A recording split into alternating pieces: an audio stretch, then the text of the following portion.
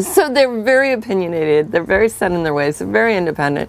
Drives the dogs crazy that they can jump in and out of the yard, do their own thing, fire their family, control their destiny, and dogs can't do that. So cats have they have it really good, and they know it. So they're totally in control of their lives and their lifestyle. But I do work on cats. I call it a cat scan, so we got cat scans going on. But they're difficult, they're complicated, and they don't, I mean, you can talk to them. Whether they take your advice or not is another story.